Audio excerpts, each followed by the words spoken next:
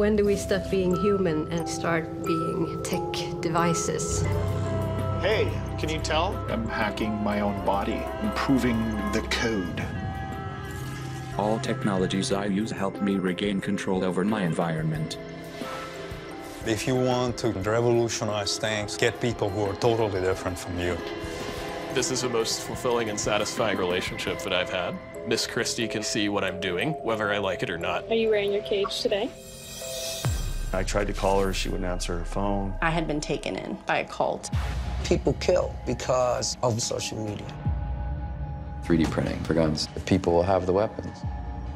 You don't think of leaving your kid in a room full of strangers, but on the internet, kind of that's what you're doing.